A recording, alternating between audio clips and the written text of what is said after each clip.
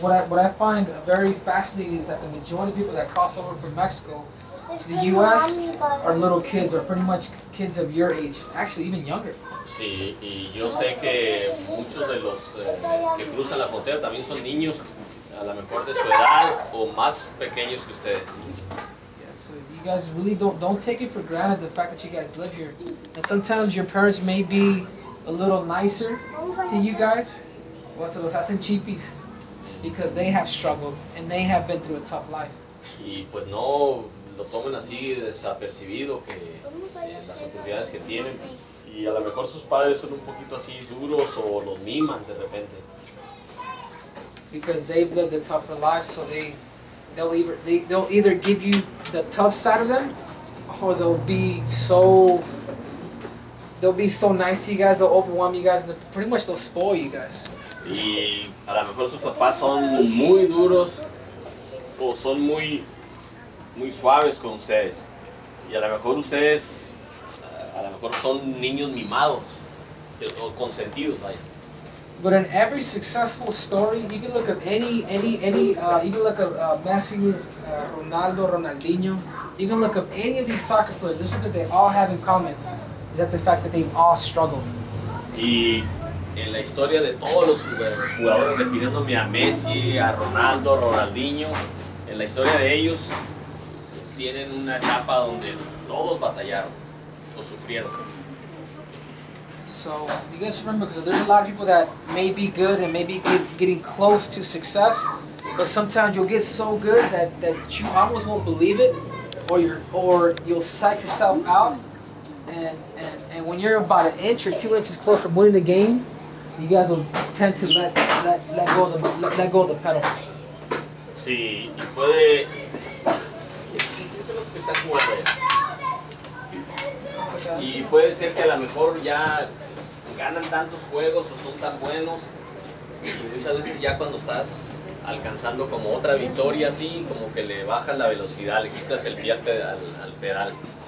So you guys remember, I'm telling you guys from experience, I became the best in the world in a sport, and pretty much the Olympic Games, where you're more likely to get struck by lightning than to become Olympic champion. Sí, yo me convertí en el mejor del mundo en un deporte donde tienes más posibilidades de que te caiga un rayo a que ganes una medalla de oro. You're talking about you're more likely to be struck by lightning, you're more likely to win the lottery, or you're more likely to become a certain president of a certain country than to become Olympic champion. Y me convertí yo en el mejor, en el ganador de una medalla en un deporte donde tienes más posibilidades de convertirte en presidente de una nación o ganarte la lotería que ganar una medalla de oro. I mean, it's every 4 years, but it's just in one particular sport, and everything for me started off with inspiration. Y es cada 4 años, y todo empezó conmigo con una inspiración. So my question is here today for you guys is, who is your inspiration? And you can find inspiration in anybody. I found inspiration in my mom, the fact that she would work every single day, working 2-hour shifts, maybe like your parents are doing probably today, to feed me and to encourage me to become the best in the world. Y les quiero preguntar, ¿en quién se van a inspirar ustedes? Yo encontré la inspiración en mi mamá, viendo que ella tenía 2 trabajos, a lo mejor como algunos de sus padres aquí. And working 16-hour shifts, and then coming home and feeding me, and still telling me that I could become the best in the world. Y viéndola trabajar hasta 16 horas al día, y todavía venir a la casa y alimentarme a mí y decirme que yo podía ser el mejor y que podía ser campeón en lo que yo quisiera. Yeah, so you guys remember, it doesn't have to be Michael Jordan, it doesn't have to be Messi. Your inspiration could be with your parents. Not saying you should be doing what they're doing, but look up to their hard work, their dedication, the fact that they want to do it with dignity every single day, like it was the first day they've done it. Y no tiene que ser inspirados por un Messi. La inspiración a lo mejor está en sus padres, viéndolos el trabajo tan duro que hacen, no necesariamente hacer lo que ellos están haciendo, pero ver lo que están haciendo con dignidad. Mucho trabajo, con esfuerzo. A lo mejor los padres de ustedes vienen con las manos rotas o llena de sangre, no sé. Yo les cuento porque mi mamá era así, mi mamá llegó del trabajo, con veces porque trabajaba mucho y a veces no dormía y llegaba con los ojos negros. You know, she would come home with 2 black eyes because she would work so much, and I admired that. I admired the fact that she would do it with no excuse.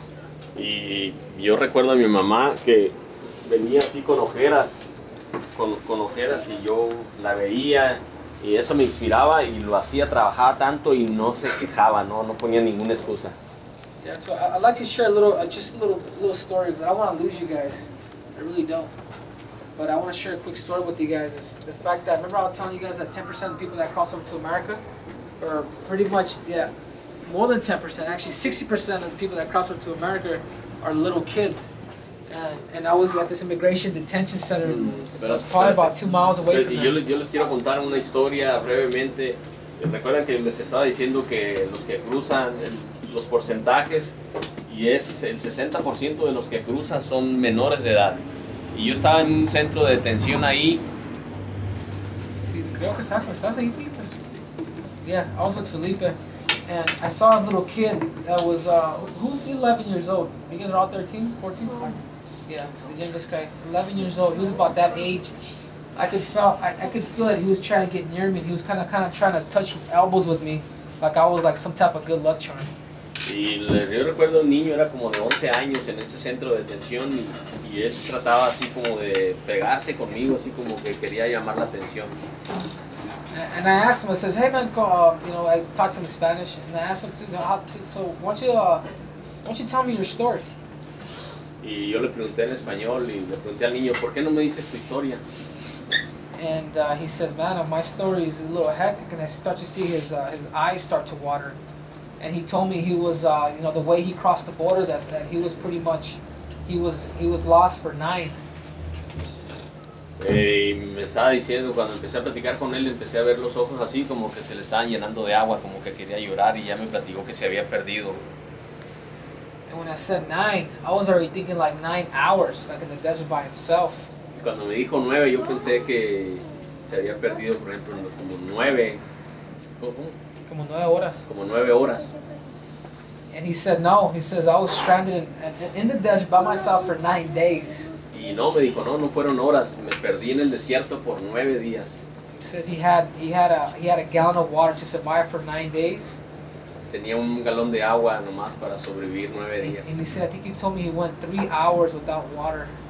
I'm sorry, 3 days without water. Y me acuerdo que me dijo que pasó 3 días sin agua.